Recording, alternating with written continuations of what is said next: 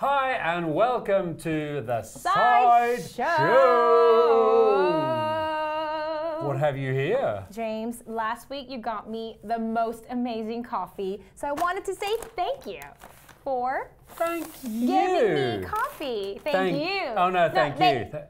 Let's No, not do no, that no, again. no, no. Okay, nice. So what we got here? Got the sauces. Yes. We got Well, a fork. okay. No, keep going. Keep going. There has to be. Yeah, more sauces and napkins and. Oh no. I forgot the most important part. Where's the sandwich?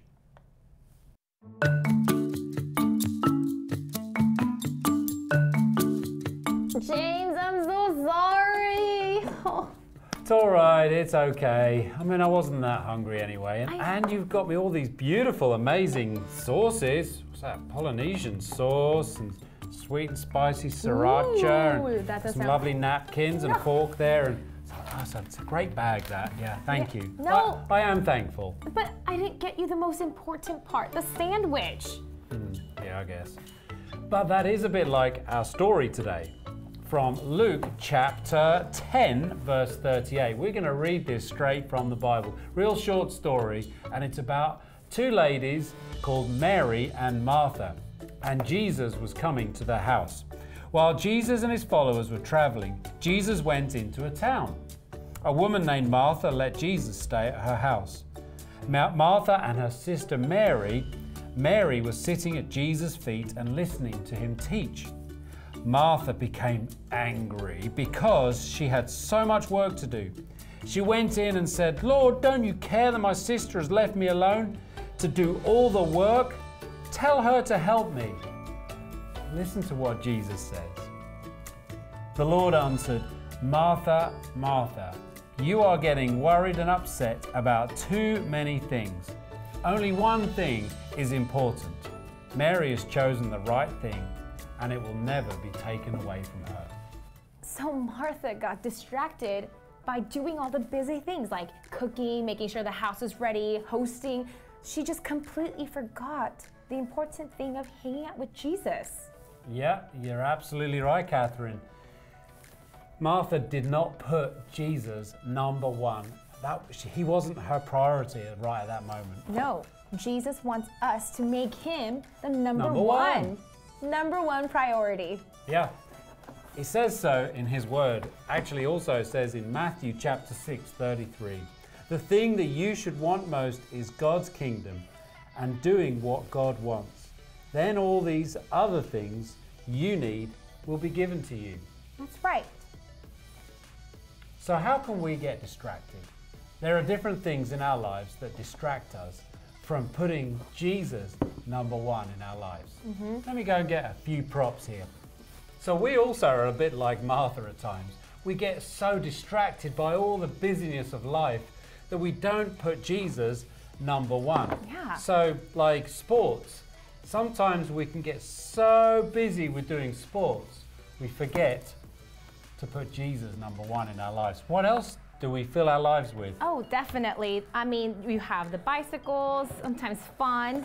We get distracted. Ice skating. Ooh. Hint, hint, something's coming at Bayside. Too much screen time. Oh, I've just screen been waiting time. for a chance to get my mini TV out again. Sometimes we can spend too much time watching TV or playing video games. That distracts us from spending time with Jesus, or it might be like playing games, building Legos. Our lives are full, aren't they? Yes, and it's not like these things of themselves are bad. No. It's just, it can't take the place of the most important thing, the number one thing. Putting Jesus number one in our lives.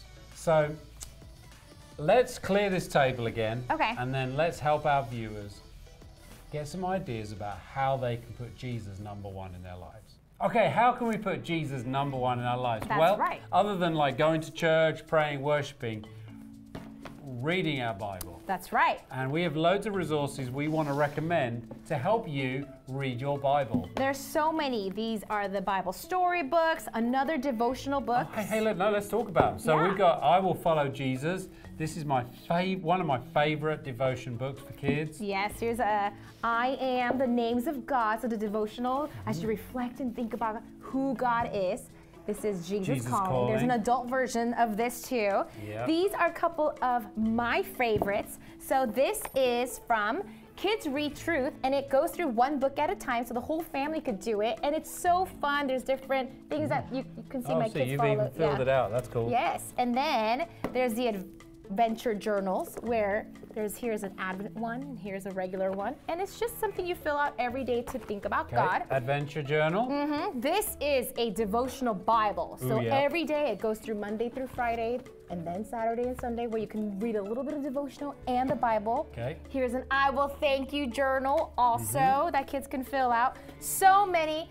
Be a Brave Beauty, because I have 3 Brave girls. Beauty. So we want to make sure that girls know who it'll they work are. for the boys too. Yes. And we have Indescribable. This is so fun. Our boys love that. Yes. That's Louis Giglio. Yes. That's very science-based kind of devotion, isn't it? It is. And of course, our special guest who was here last weekend. Yep, Love or Does. two weekends ago. Love Does. Bob Goff. Bob Goff. Okay. Bob Goff. So, parents, take a look, research yourself.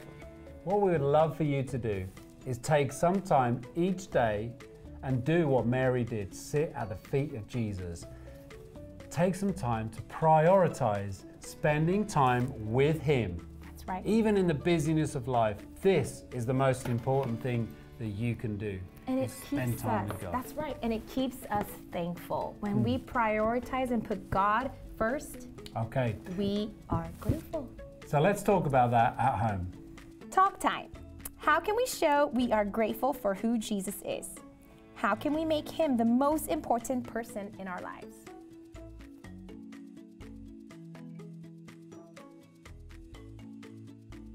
Okay, let's pray. Dear God, thank you that you are worth giving our whole lives to. Help us to put you as number one in our lives. We thank you for your word. We thank you for church. We thank you for the Sideshow. We thank you for our parents. We thank you. There are so many ways that we can spend time with you. Help us to make you number one and be grateful for who you are. Amen. Okay, now it's the time you've all been waiting for, challenge time. We're going to play a new game. It is called Number One Stacker. Number one. You know, I've actually been wondering who has won the most challenges out of you and I. I think we actually need to do some research, Is go that back even? and count up. I don't know who's number one. It's so easy, James. Okay, all right, well, I'm going to win this challenge, obviously, because this is all about skill and balance and stacking. Okay, So, here we go. So we each have 15 cups. We have to stack these into a pyramid and then unstack them and put them in a pile again. The person that finishes gets back to there, wins. But you can only use one hand, okay? So let me move this out of the way. Okay. Okay, are you ready? Stack your pyramids and it's a race. Ready? Here we go, and I'm gonna win. 3, 2, 1, go. My cup doesn't come out. Here we go. Here we go. Oh no, I'm a cup down. I'm 2 cups down. That's not good. Oh no, I have to move the one. Oh my, you cannot steal. That's cheating, James Hamilton. That's what happens when you cheat. Ah! See? Here we go.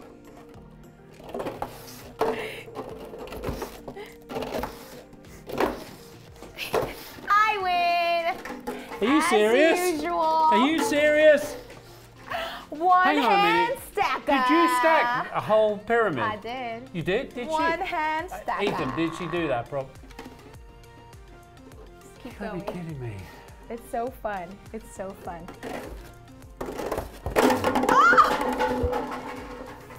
Thanks for watching the Sideshow, and always be thankful. And by the way, I am really, really hungry now, so I'm just going to start eating the sauce. Catherine's number one. Buffalo sauce. Catherine number one. Go. You need the sandwich. That's how it tastes better. Yeah,